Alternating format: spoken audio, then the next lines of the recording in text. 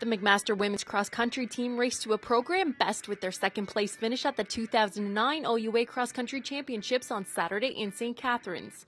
Jessica Pirro led the women in 7th place with a time of 17:57 to capture her third consecutive OUA first-team All-Star award. Sarah Giovanetti was next across the line for the Marauders in 11th with a time of 18:23 to become an OUA second-team All-Star recipient. Jillian Wyman captured her second OUA All-Star award while placing 13th in a time of 18:28. The number 10 McMaster men's team placed 6th overall and was paced by Captain Larry Abbott, who finished in 18th in a time of 31:44. John Little followed Abbott in 24th, and rookie Taylor Reed crossed 3rd for McMaster in 26th. The Marauders now prepare for the 2009 CIS Cross-Country Championships that will be hosted by Queen's University in Kingston on Saturday, November 14th.